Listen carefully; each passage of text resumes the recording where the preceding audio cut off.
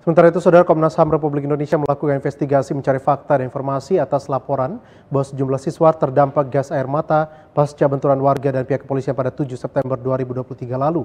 Saat ini Komnas HAM masih mengumpulkan informasi untuk menyelidikkan lebih lanjut. Pasca bentrok antara warga Rempang dan aparat gabungan di Jembatan 4 Parilang pada tanggal 7 September 2023 lalu, tim dari Komisi Hak Asasi Manusia Republik Indonesia yang dipimpin Komisioner Mediasi Prabianto Muktiwibowo menyambangi SD Negeri 024 Galang dan SMP 22 Batam. Di sini mereka mencari fakta kronologi penembakan gas air mata oleh aparat di sekolah tersebut saat bentrok antara warga dan aparat pecah. Untuk menggali informasi, Komnas HAM berinteraksi dengan kepala sekolah, siswa, dan warga. Mereka menanyakan beberapa hal yang berakibat timbulnya kerugian bagi sekolah, terutama anak didik.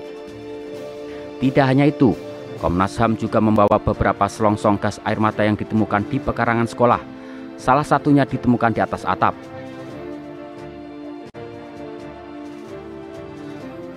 Prabianto menyampaikan, setelah mendapat beberapa informasi dari beberapa sumber, serta adanya temuan di lokasi, Komnas HAM RI akan melakukan diskusi dengan pihak kepolisian untuk mengetahui tindakan yang dilakukan polisi saat itu sesuai SOP atau belum.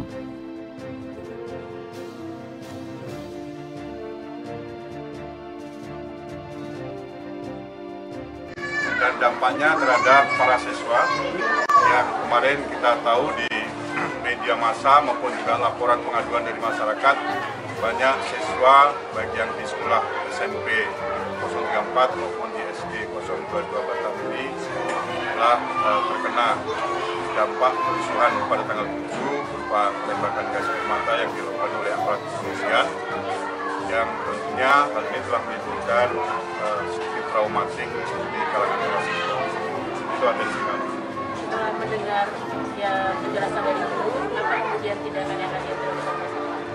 Setelah kami mendapatkan penjelasan langsung dari para kepala sekolah dan guru setempat, tentunya kami nanti akan mendiskusikan, kami akan membicarakan dengan pihak kepolisian terhadap tindakan yang telah mereka lakukan, apakah hal ini memang dibenarkan sesuai dengan SOP, sesuai dengan Perkap 1209, apakah ini ada unsur pelanggaran dari SOP tersebut. Jadi memerlukan penyelidikan lebih lanjut.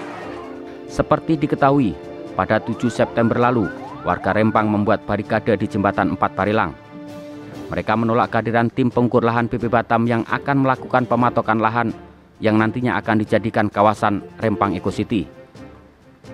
Akibatnya, aparat gabungan yang terdiri dari kepolisian, TNI, Satpol PP, dan Ditpam BP Batam melontarkan gas air mata dan menyemprotkan water cannon ke arah warga setelah pendekatan persuasif tidak diindahkan. Tidak hanya itu, upaya membubarkan warga dengan gas air mata diduga masuk hingga lingkungan sekolah yang saat itu proses belajar mengajar sedang berlangsung. Akibatnya para pelajar lari kocar-kacir keluar kelas hingga masuk hutan di sekitar sekolah, dan bahkan ada yang harus mendapat perawatan tim medis RSUD Embung Fatimah. Mereka yang dirawat mengeluhkan pedih mata dan sesak nafas. Demikian, Bangun Selendra melaporkan dari Batam.